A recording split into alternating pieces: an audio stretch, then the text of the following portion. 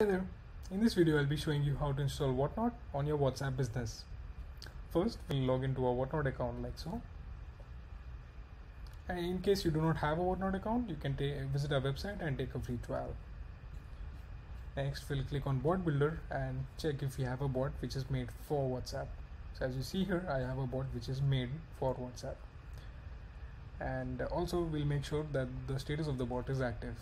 So the switch is turned on, meaning the bot is active. Next, we'll click on channel configuration, click on WhatsApp, and then click on add a WhatsApp business account. So in this form, we'll be adding the details of the WhatsApp business API. So first, we'll add the phone number associated with the WhatsApp business API. We'll select the bot which is to be mapped with this WhatsApp business account, and then select the API provider. So WotNot currently supports 3 providers, which is Carix, Uniphonic, and Twilio. So let's select one provider, and then we have to enter the details of that provider, which is the account UID and token.